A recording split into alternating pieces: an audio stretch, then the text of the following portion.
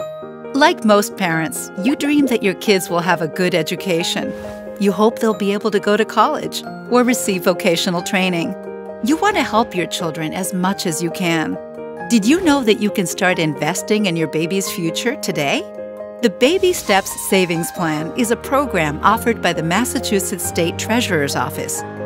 It's a seeded college savings account program that encourages saving for college in the U Fund, the Massachusetts 529 plan. It lets you invest in your child's post-high school education and training. You'll even get a free $50 deposit when you enroll. Any baby born or adopted on or after January 1st, 2020 who is a Massachusetts resident can be enrolled in BabySteps.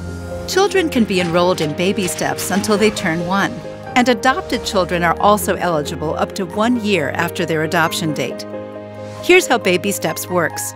Take the first step by checking the box on the worksheet you receive at the hospital, or enroll online at mass.gov/babysteps. Next, open a U Fund 529 college savings account, and we'll make an initial $50 deposit. After that, you can contribute to the account to build up savings as often as you want. The program also offers free financial education for your family.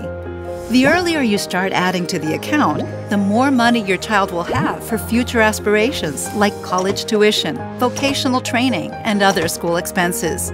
It's a fact. Kids with college savings are more likely to attend college after high school. Take the first step. Learn more at mass.gov/babysteps.